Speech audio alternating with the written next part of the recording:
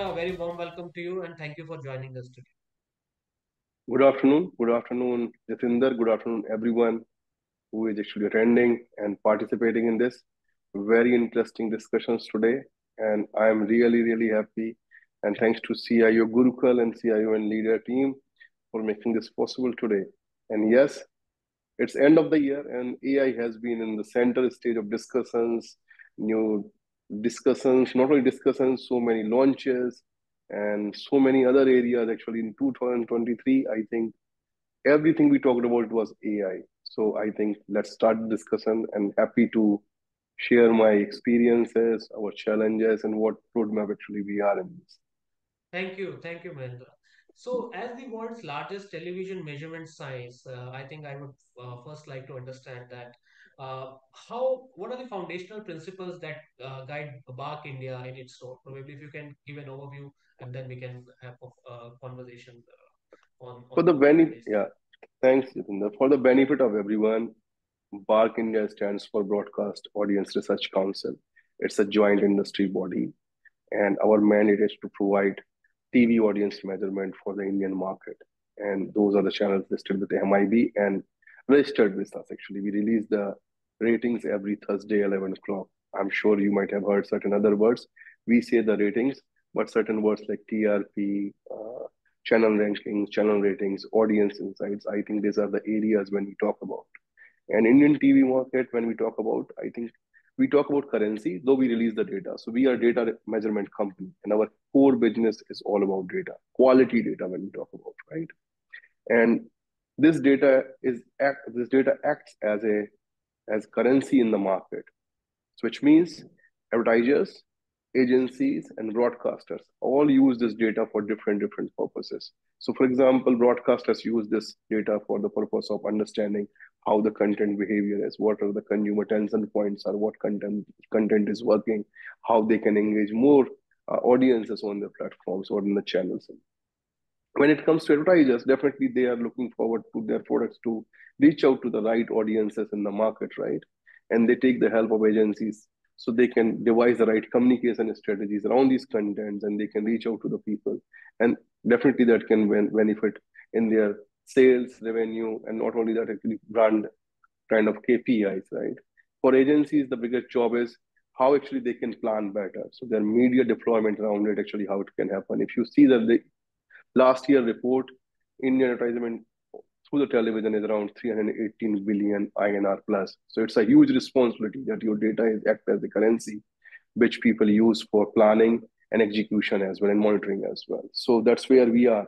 And yes, you rightly said, and we are very proud, and actually we feel really immense responsible when we say uh, we are the largest TV panel-based TV measurement on the planet. So we are close to 57,000 plus household IoT devices installed, from where we collect close to from 220,000 plus people's data signals.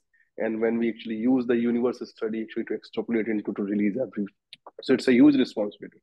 When we talk about the four foundation or the four principles for BARC, uh, we are a very simple and very defined company. And what we think about the four principles for us are acting with integrity, the kind of business our is. So first principle is acting with integrity.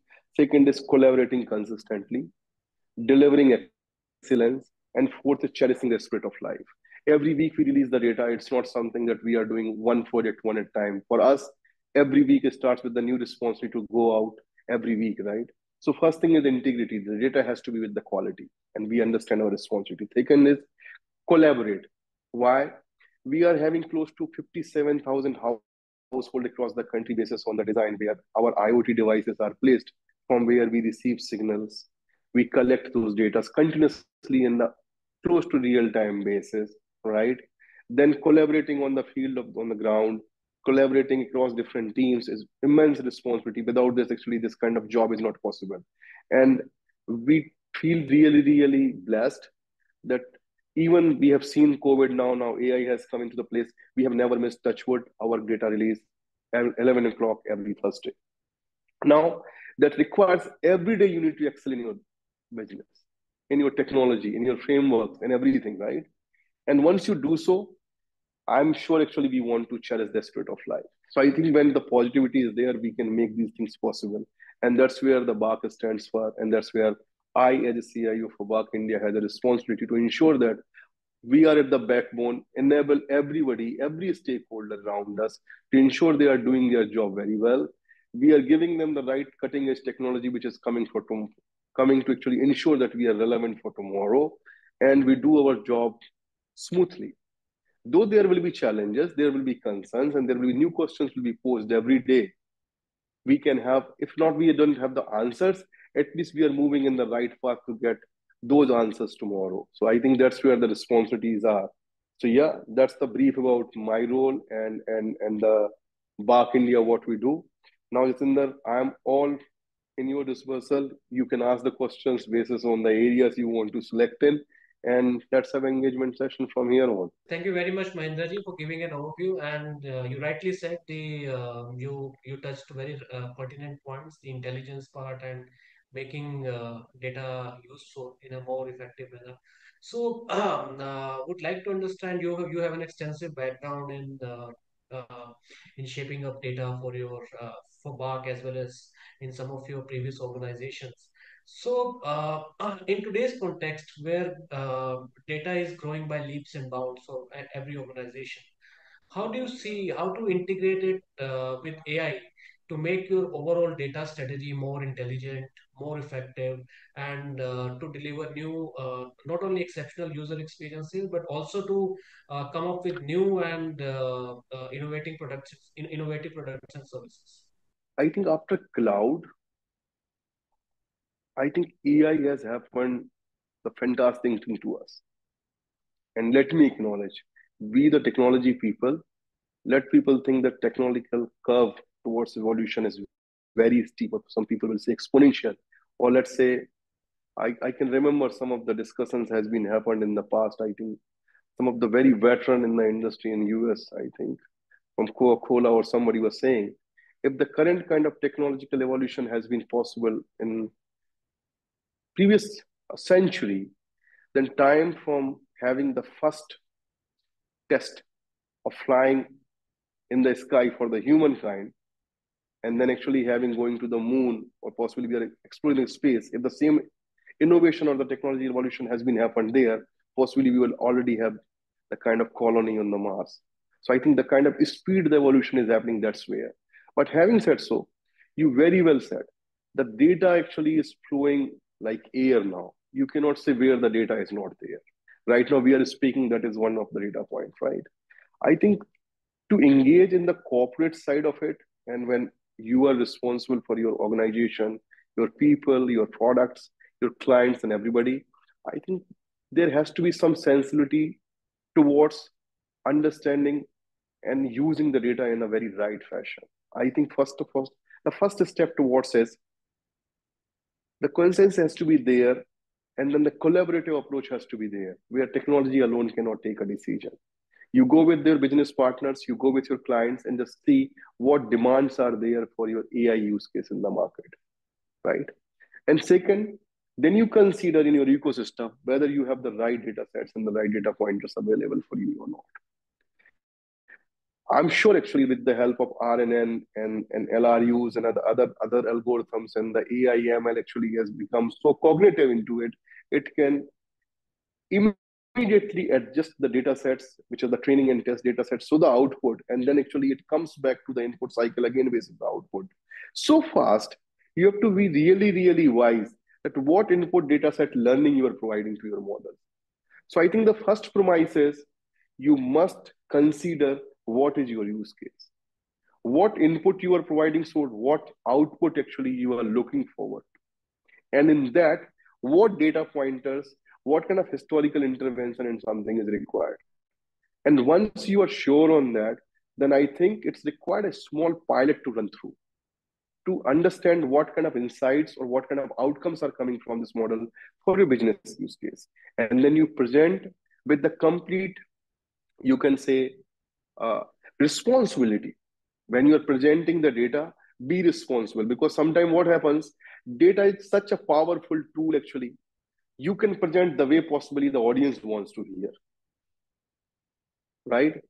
Sometimes actually you can present certain figures in percentage, certain times actually you can come out with averages, and sometimes it's being very small example. It's not about the AI and something, but actually somebody can feel really, really mesmerized. Yeah, this is what very positive. But when you are really responsible towards your outcomes and responsible to your AI and data journey, be responsible, present the right facts. And if those facts and those outcomes are really, really reasonable, and they actually really require to change the kind of market scenarios and the kind of business outcomes, from there on, you define the scale, define your complete go life cycle, and I'm sure AI can do tremendous marvels in your AI journey.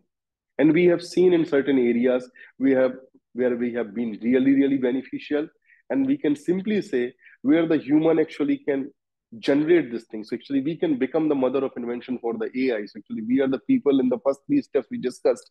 We have envisaged something and we have delivered, right? Now this kid, which is the AI model kid, actually can do wonders. And actually it can not only actually optimize certain business outcomes, not only actually it can open up new avenues for your business dimensions, it can help you reduce costs as well. It can actually help you see new dimensions of data possibly were not possible to yesterday. So I think this is the first step towards when you start the beginning of your AI journey. You rightly said, sir. It's basically identifying right use cases is extremely critical. Also wanted to understand with so much focus on predictive analytics across industry, what specific use cases do you envision where predictive analytics through AI can drive better decision making? It would be really helpful if you can also share some use cases and some practical tips as well. Oh, sure. So I think let us take two areas into it in my industry right now. If you want, I can go back in my past experiences as well, where we have done for some other industries around BFSI or retail. Those are the predictive model. If you think through, uh, predictive models are there from ages, right? Predicting or actually putting the forecasting of the seasonality, that what kind of demand can be. Demand forecasting can be one thing that is there from ages, right? Diwali had just passed. So many people in the retail study must have done definitely the demand forecasting for the same. E-com players are there actually bringing their volumes. They have done different other predictive models actually to bring in the right sellers, the right products, and the right margins into it. But let's say in my media industry, where actually our responsibility for the measurement, I cannot talk about for the whole spectrum of the media industry and something, because my responsibility is quite focused right now for the measurement and something. But when I look at from the neutral point of view, not just from my standpoint of view from my organization, but I'm saying Mahendra Upadhyay, the technology person actually, I think this industry actually can be tremendously beneficial from the AI evolution.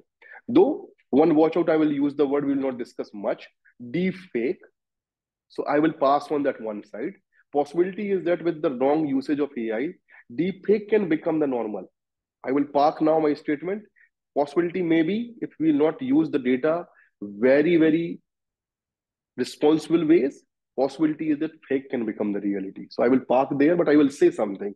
From defining the right script, having the right concept for what content people can love it, what are the wow moment in the content, what are the kind of tailoring around it, how you can make the same content available in multiple languages, then finally actually how the people are adopting around it.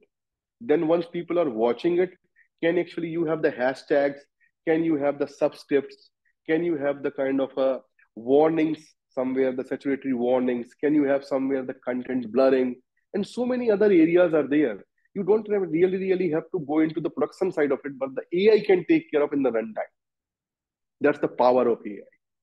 So how we are using it for our own analysis, for our own answering and query making methods, to actually to be double sure on certain things, to validate our algorithms and something, we do something which is called content tagging. So close to 600 channels which are related with the MIB guidelines through the satellite direct to homes and something. We observe close to 100 channels about their content profiling, like what kind of things are going on, what kind of anchors are there, what kind of content is there, what kind of engagement is there, and then putting into the kind of line to understand whether the human behavior actually analyzing this or not. So you can think it's a petabytes of data. But AI gives you the power where the human actually cannot tag this thing and code this thing in this thing. We can code in the real time. There will be errors, but the best part with the AI is if the right intervention you put and you say, this is correct, this is not correct, this is required to elevate or something and right corrected it can do it. And this gives another data points for you to feed into some different models to understand what works, what doesn't work. Though we are not in the business, but actually to understand next time when we are having this kind of information, whether this was the right movement or not, actually this gives further secondary data analysis for us. Now, this is one part. Now we have done that. Now the second things can come up with you. I'm sure actually every platform is coming with this. We are using, I don't want to use some of the BI tools or something, but having said so, earlier BI tools were more like information to visualization, if you am not wrong, right? But I used to say this thing close to 10 years back. The power is not about information to visualization or information to information. The power is about information to insights. Can any platform can come in which can say this data point is all about this insight. So not only just give you the answer for why, but actually after why, how actually you can read it and translate and actually do the course correction. That's where the power in. And if you see nowadays, I'm just taking one example. We are having the Power BI as well. So Microsoft is really big now on the AI side of it. Now I'm saying about another Salesforce BI platform. Tableau is there. They have the Einstein platform, and the good thing is that they have two things which we are using right now into it. One is stories, and second is using the NLP based question answering. So we have enabled basis on the data lake.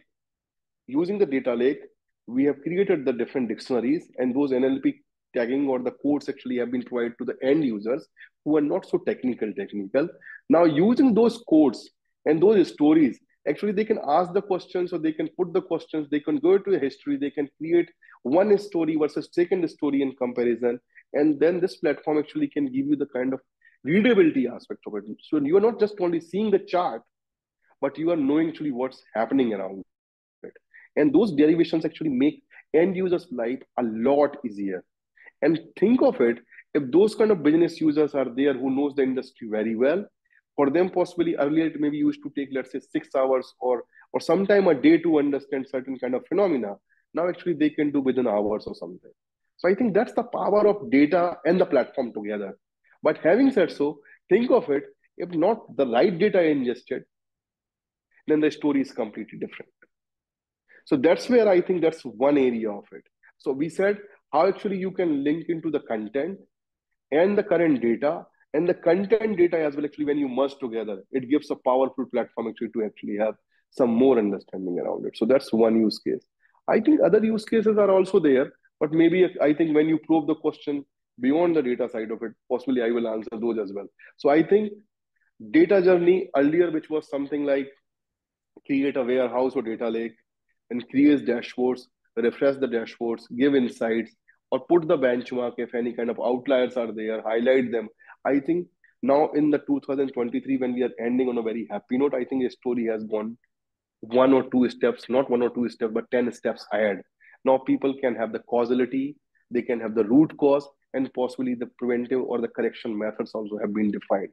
Possibly in 2024, if we can give the right feedback, this system actually can take action actually for do the right resolution for those things as well in certain areas, not all areas, but in certain areas. So I'm quite excited around those. Thank you, Mahendra ji. So, in what ways do you think AI can optimize operational processes related to data management? And if you can share some specific examples or initiatives where AI has improved operational efficiencies in data-related workflows for you as an organization.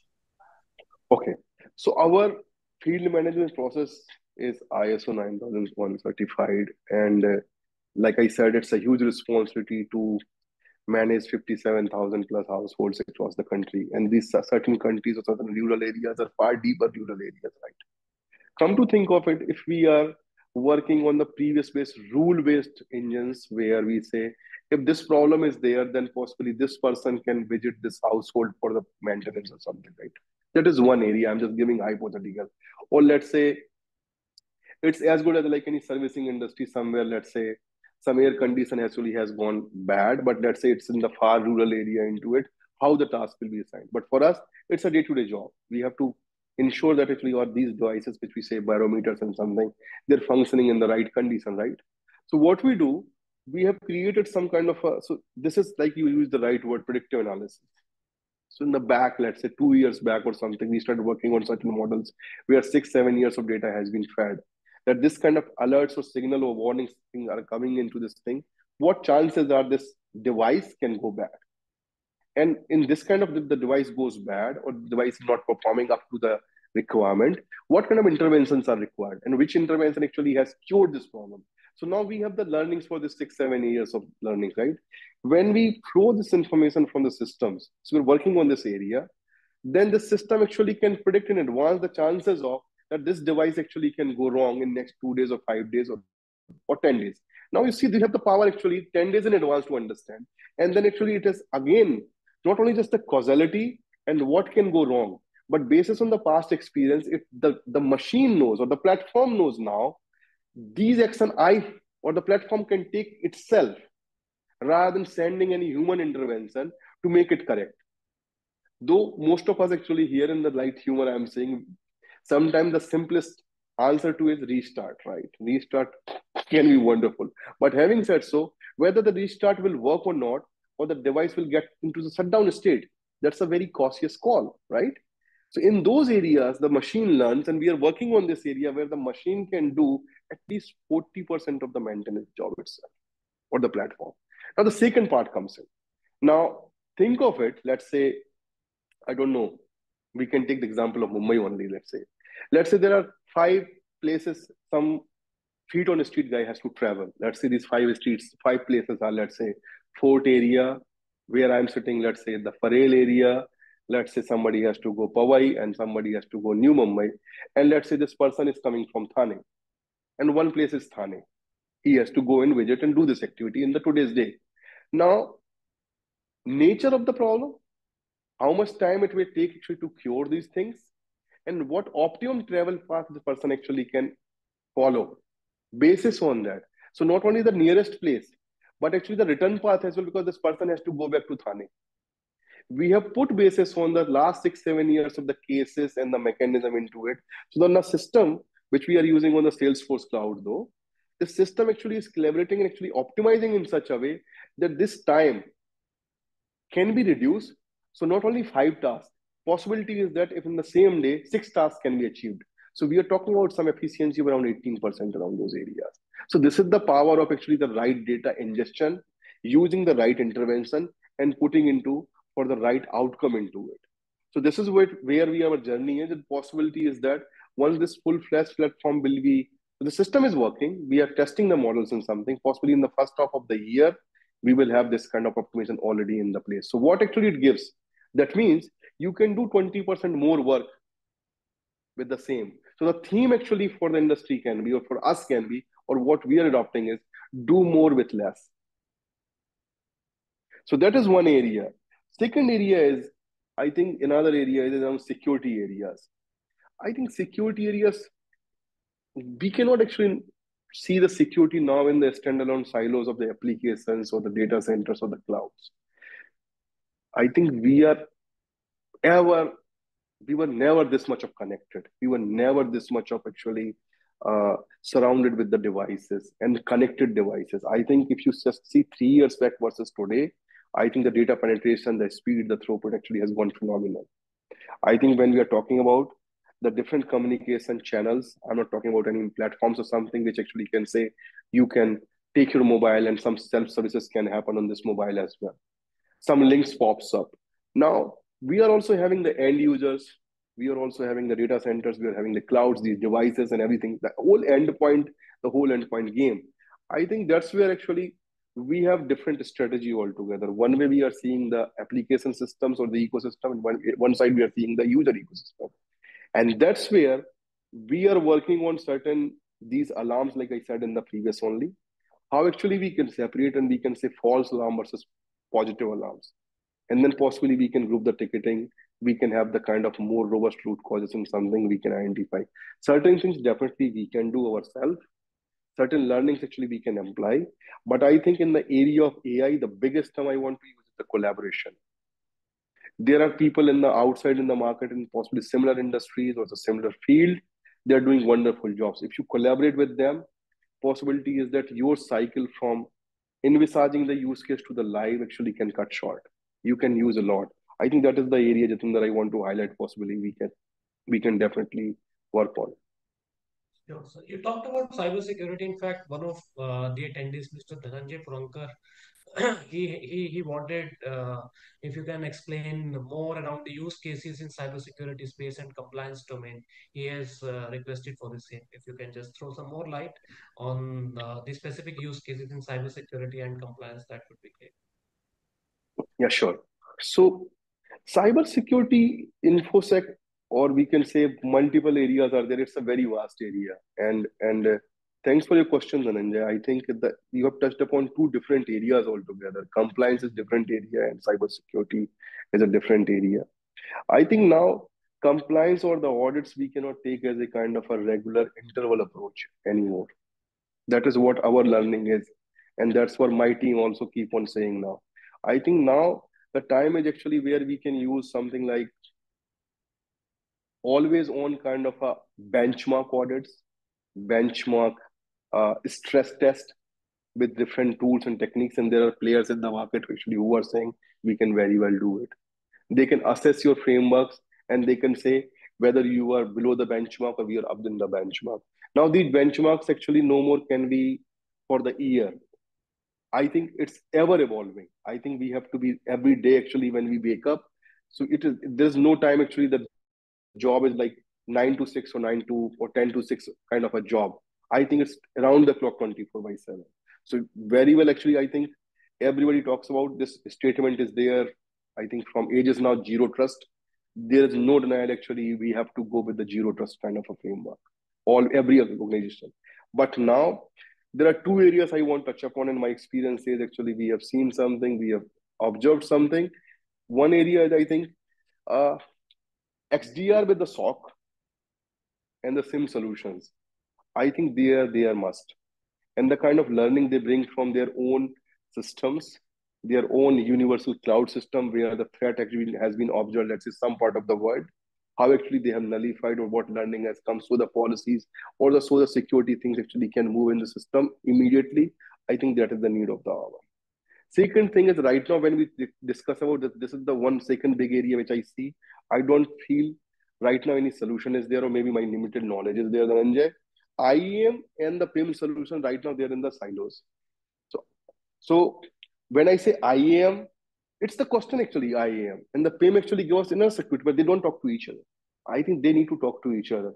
If we can somehow bring in this learning from these two platforms together and the areas actually I have talked about, I think that can really help us a lot. And then actually it can give us the kind of some bit of more confidence that yes, we are more secure than yesterday. But having said so, like I said, security is a one domain where you have to be really up on the toes every day, every minute. Sometimes you have to be lucky as well. I think hackers outside in the market or hackers in the the kind of industry, I think they just want one very simple loose movement of ours where actually we can find the vulnerability and they can actually access it. So I think it's a big challenge for us. I think each one of us, I think that's where AI can be really huge to help us, where the learnings, where the model elasticity, where the model's fragility, I think can be tested in the real time across the globe and planet. And that's why I think lots of vendors actually are claiming they're putting up this kind of solutions which can help us. So this is one area around the AI side of it. But having said so, let's say if our devices are our own internal devices, like we have our meters and something, we must ensure that not just for certification, not just for getting some kind of signature that yes, we have done the audit or something, but we should always ask the tough questions to ourselves. Are we really safe? And whatever is required to do the right assessment, I think we should keep on doing that thing. That can only make us safe, secure, and make me ready for better tomorrow. I think I have read somewhere. close to a quarterback or something, I think from dark source research, dark trace research or something. Post chat GPT, the number of actually threats have gone up by 135%. What does it mean?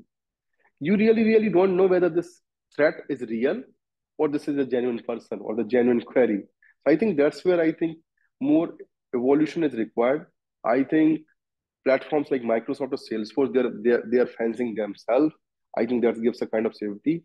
But having said so, that also makes us some kind of one more question to, I think, experts around your side, with the kind of question is there. Will we completely rely on these kind of walled gardens in this area as well?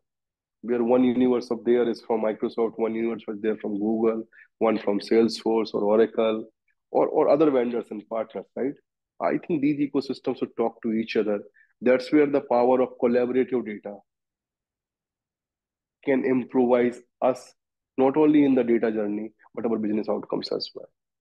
You rightly said, Mahendraji. Thank you. The power of collaborative data needs to be refined in a more effective way. So, in terms of unstructured data, a lot of organizations face, big challenges around unstructured data.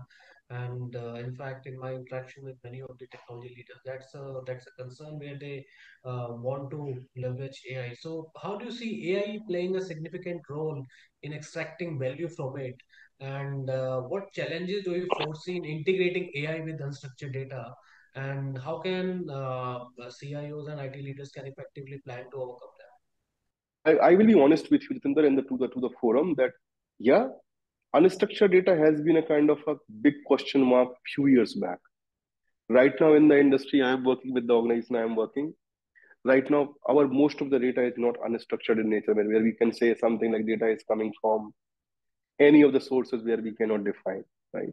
I use the word something from my content tagging where the video data is there, right? Video data actually we use for emotions, video data we use for identifying the right characters, doing the tracing, some messages and something.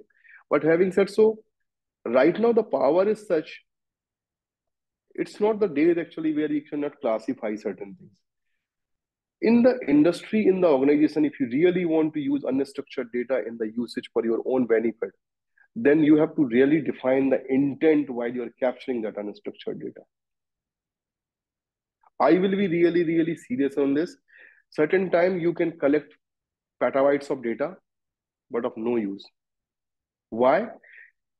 The data collection intent was missing completely from there. But rather, I will say somebody has collected few terabytes of data or few GB or gigabytes of data, but the right intent or the right question or the right problem statement was there, and that data can be a lot meaningful. So that's where possibly I'm sure you guys will be agreeing to me. Certain time actually we can snatch data from so many different sources and the model is not giving the outcome, or certain time our reports not giving outcome. Forget about the models, and our the other data science people actually are puzzling what data should be considered or not considered. But certain time, since I'm with the market research kind of a company where we are the data research company, right? And we working with the panelist. If you rightly identify the right segment of your audiences or the customers, and you go with the right intended questions, I'm telling you, those questions and answers can give you much more meaningful outcomes than possibly you are trying to do the kind of a data cleaning or data munging in the oceans of data. So I'm saying that's where actually I started my discussion with you. You identify the right use case, keep your consciousness very true, but we have to really stick towards the relevance and the realistic with the data. I think that's where the foundation is. But having said so, if you are training your data models and data sets with unstructured data, which can be voice is one dimensional, yeah. Tonality and the language can be another aspect. Your videos, I think a lot sophisticated use case and models has come. Start small, validate further, wait further, and I'm sure you can get a success. When I can say we are identifying and managing so many channels and their content actually which is continuously streaming to us and actually we can identify, I'm sure you guys can do it. There are focused companies, there are focused organizations, focused platforms are there actually which can help. But having said so, I will be honest with you as well in this fashion that a lot of noise is there on the social media around how you can create pictures, how you can create videos, how you can create PPTs. But ask yourself, Is this the right use case you want to testify? I will be honest with you, if I have to create right PPT, it looks fancy actually to go in some of the platforms and create the PPT. But your story of your presentation is what people wants to listen, not of the AI platform. So certain time actually we have to really put a differentiator. What is fancy? What is the business need? I think that's where actually the a lot of story defines. And then finally, your data strategy is important. Since the compute is cheap, data storage is cheap, trust me, outcomes are very costly because a lot energy, a lot collaboration goes into it, and you don't want your teams to fail. So I will say you store the right information, you process the right information, process the right use cases, and I'm sure we all will be successful and we will always cheer for each other. Actually, that's what we have done. There's no harm in failure, but having said so, identify. And one more aspect is there. I think talent is also very important.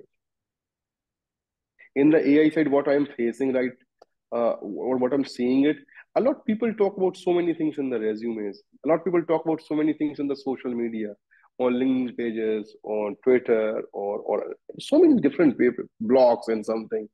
But trust me, if somebody has really worked upon on something, I think what I have started in certain interviews, though we will say we are using from so long as well, ask the right pertaining use case kind of questions, and then actually you can know what the depth of knowledge is there.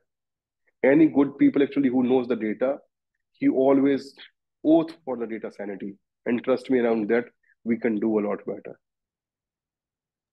No, you touched upon a very relevant concern. While finding right use cases, like you said, is extremely important. A lot of time, organizations they keep on experimenting, but of course, we need to learn, through fail fast approach. Talent is another critical area where a lot of technology leaders they face challenges. So, would you be able to highlight? You briefly touched upon having a right talent strategy, but would you be able to guide our participants how to devise a robust talent strategy to retain AI talent and, of course, find right and suitable candidates in a market which is already facing very limited talent pool, and most of the companies are eyeing for the same talent. Yeah. This question, I don't know how to answer. I will be I will be really honest with you, to Jacinda, to you, and to the whole forum. Uh, with all my humble respect to each and everybody in the industry, I don't know, but there's nothing, there is no magic stick or magic wand actually which say what is talent retention. What I have seen, somebody just gets a salary hike. I don't know about the role or something. They just leave. You invest a lot of time for them actually to learn, to grow, to understand the concept, and suddenly actually you say they're not there.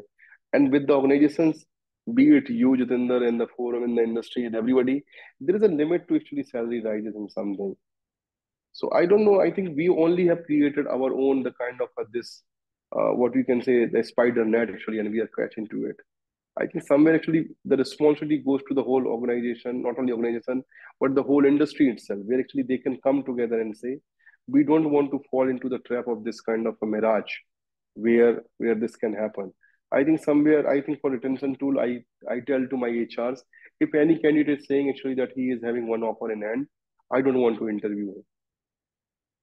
I think that is the first step actually I can take. This step is after, I think this, but I'm saying I will come to the on-ground return. But actually, if any candidate is having one offer in his hand, I would simply respect the kind of energy other organization might have taken, selecting the right resume, interviewing a candidate, and possibly giving the complete motivation and onboarding kind of things.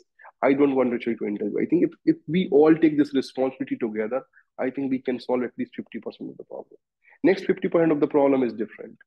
The next 50% of the problem is, I think we require to have a kind of a playground with us. It's like raising our own kids. Sometimes actually we can be tough with them, but a lot of time actually we have to be always supportive. We can be tough, but I think they require always support. certain time, not only just guidance. I'm not sure actually the guidance is the word they are looking forward to. I think so much of knowledge is available. They need support. If we can tell them, I'm I'm there with you. You can fail, but actually the definition of failure has to be defined.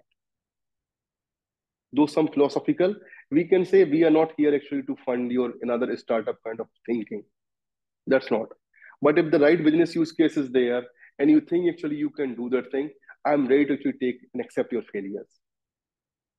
So don't do kind of unknown experiments which are not really good for the organization or for the industry. If you want to learn those, possibly you can happily do it in your personal space. But for organization, if the right use cases are defined, right intended defined, stand with them, support with them with the right technology and platform. I think research budget is something which can help. Actually, I have some research budget, and we do diligent with the kind of group. So we have created something called a review board. So we say solution review board is one area where some few people are there from the kind of CFT, which is the cross-functional teams. So let's say one idea is there. Jatinder has come up with one brilliant idea. Idea is brilliant, but it is applicable in our own industry, in our own organization, in our working environment. If answer is yes for all these three, then why not? Let's try it.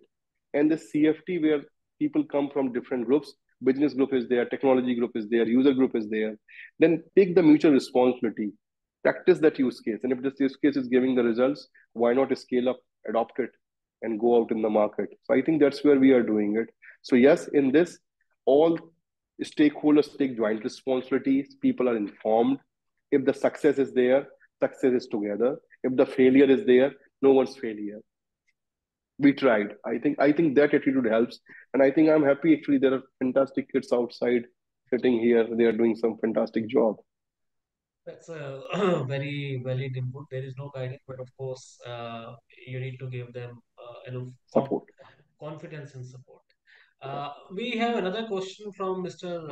Rahul Notial. He basically has asked how to scale AI applications in your data analytics infrastructure to handle increasing data volumes. And if you could help with some considerations for ensuring how AI-driven analytics can remain effective as data grows. When we talk about growing data volumes, I'm sure data can grow in two different fashions altogether. In the AI side, either you are injecting more and more consumers or more and more input nodes into it. That's A.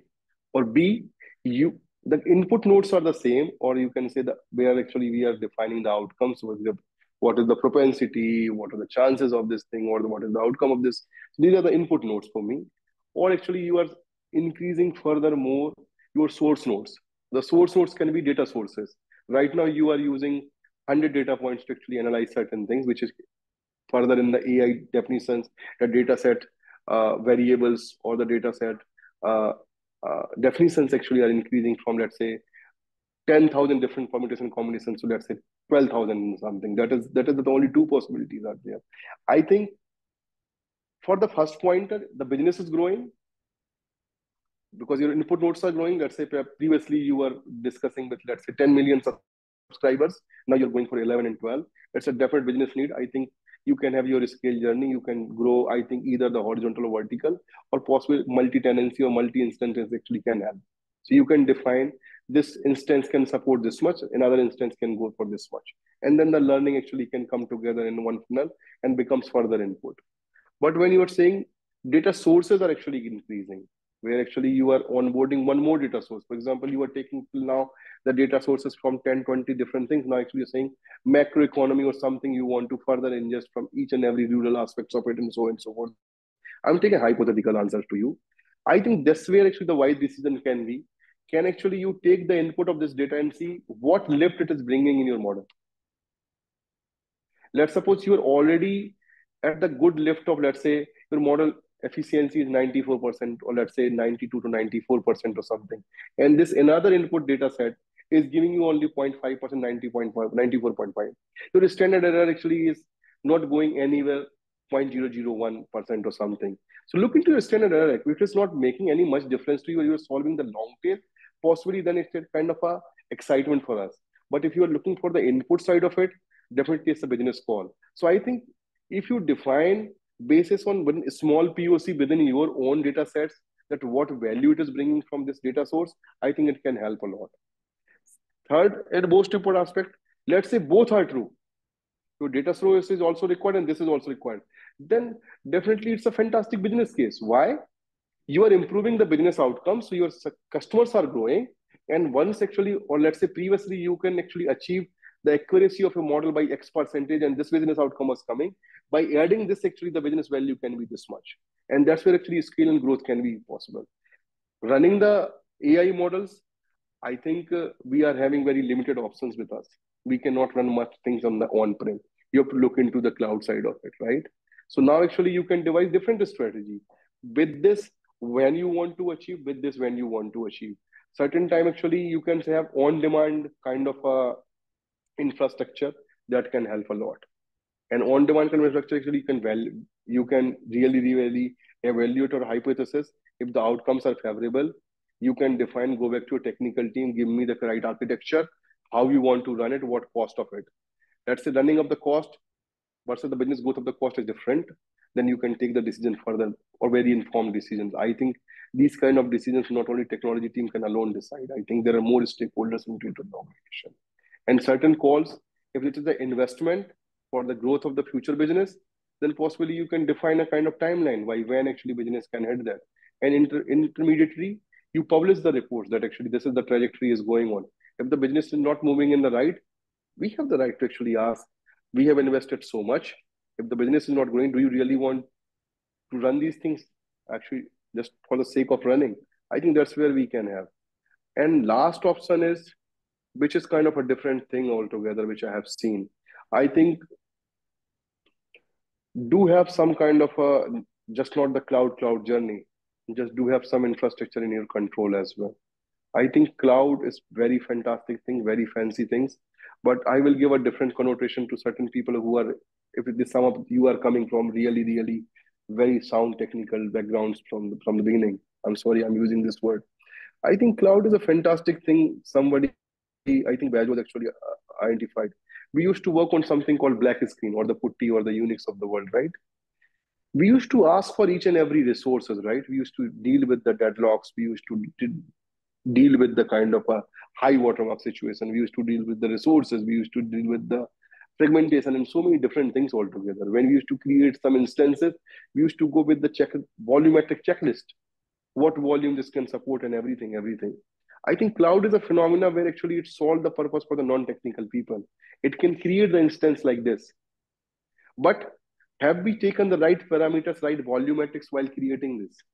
I think there is a lot of wastages are there.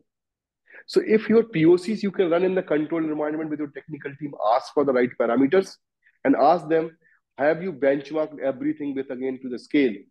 And those answers are there, those are technical questions. I'm not bringing those technical questions in this discussion, but I'm saying if you can ask these technical questions to technical team in a very sanitary manner, I think moving from here to the cloud with the scale will not be that costly. But I have seen there are a lot of wastages in the cloud because the people have not taken the right technical decision, right architectural decisions. We used to define and document those in our non-functional requirement documents, NFRDs. We used to document those things very properly.